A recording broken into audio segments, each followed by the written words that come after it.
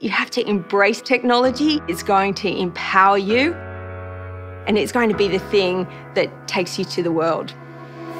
The biggest thing that's going to set apart those who will benefit most from technology is curiosity. Mum and Dad tell me that I used to pull the washing machine apart to see how it worked. You know, that's the tinkerer, trying to figure out what the problem is, then solve it. At the family gatherings, we would go LANing.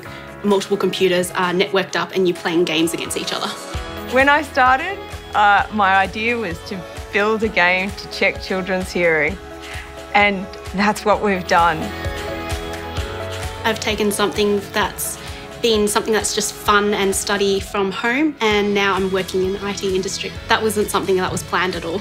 Talking to some people in the industry, I found out that if I really wanted to do this, then I actually could as a career. I have a small company, but I can take my product to a global audience. There's a lot of scope for you to be bold, to push forward, to be brave. There are so many people in the tech industry who really want you to be a part of it. And diversity tends to produce great outcomes, great solutions to problems. We come from a range of different backgrounds. Some of them are very good visual designers. Some are really good at research. I'm from a software engineering background. So together we can try and combine our skills and learn from each other.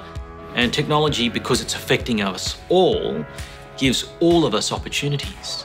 I do like to change and do new things, and that's what I love about the IT industry. The job that you're going to be doing in 10 or 15 years' time doesn't exist right now. It's pretty much, if you can imagine it, you can make that job happen. Take your idea and run with it. Jump in. You have to start.